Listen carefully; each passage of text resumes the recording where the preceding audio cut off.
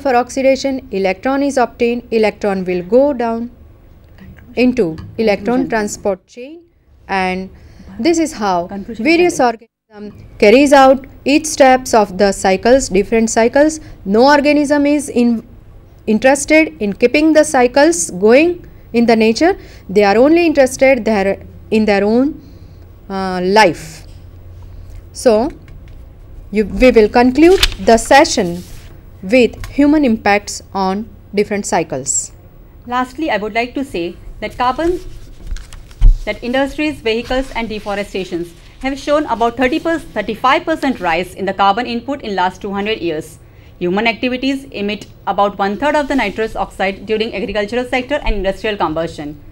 Overuse of phosphate fertilizers causes eutrophication that disturbs the ecosystem, and mining coal and extracting petroleum from earth has doubled the rate of sulfur.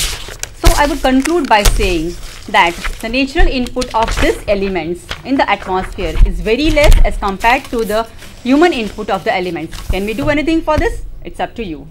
Thank you. Thank you.